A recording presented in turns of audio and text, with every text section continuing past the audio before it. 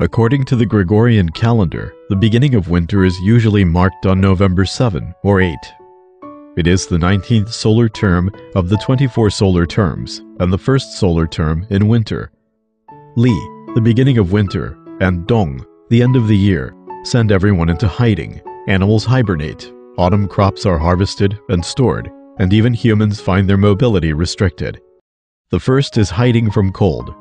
As cold air breezes sweep through the country, temperatures drop, and it may become difficult to maintain the balance between the body and its organs. The focus of health preservation at this moment is to keep warm. According to traditional Chinese medicine, cold is harmful to one's yang qi, or life energy. Therefore, special attention should be paid to keeping self warm. People can don multiple layers or choose to stay in bed late to nurture their yang qi. The second is absorbing energy from food. Foods that drive away cold should be stocked in the kitchen. In the southern part of the country, people tend to eat high-calorie foods, such as chicken, duck, fish, and so on. The Chinese attach great importance to the concept of connection or jiao. Jiao is the tiny period in time when two otherwise contradictory things come together. For example, the day burns into dusk and seasons melt into one another.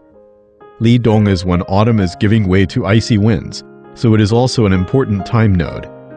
During this time, in the northern part of the country, people are also enjoying jiao of a different kind. They feast on dumplings which are called jiaozi. The transition from autumn to winter was an important festival in ancient times. The emperor would hold a ceremony in the countryside. Ministers were provided extra layers, and subsidized items were given to the destitute, such as widows and orphans.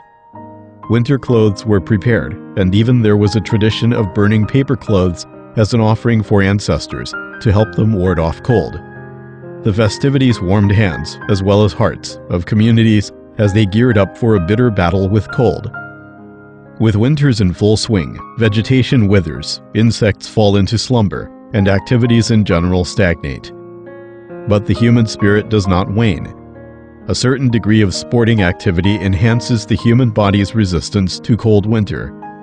So today, many people use new ways to welcome winter, such as winter swimming, which not only exercises the body, but also increases the fun of life.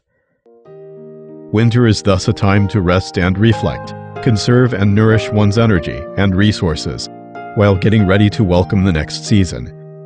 As poet Shelley put it, if winter comes, can spring be far behind?